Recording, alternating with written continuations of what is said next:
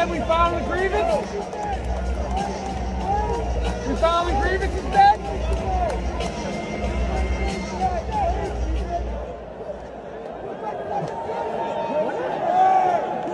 People want to know, Kai. People want to know. They want to know if Ben's filing the grievances. Y'all go around and grievances. This your minion and you carry around with you to record everything? Ben, good? First round for line shoot, too. No, converse. Y'all happy I'm talking to y'all, man. You're welcome. Why you let Harden come here, man? Y'all welcome. 450, baby. Why you acting like a child right now? I'm not listening. Hey, start with us, man. Hey, start with us. You started with this last time. You know, playing for Ben and this night meaning something to Ben, and not only Ben, but Dre, Seth.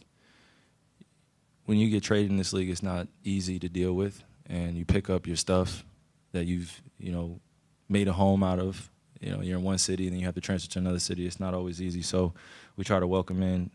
We've tried to welcome them in with open arms. So when we played tonight, we definitely felt like Ben was on our heart. He was on. You could see it. He was wearing it, and we just wanted to go out there and play for him and play well. But again, it's not an individual thing for us.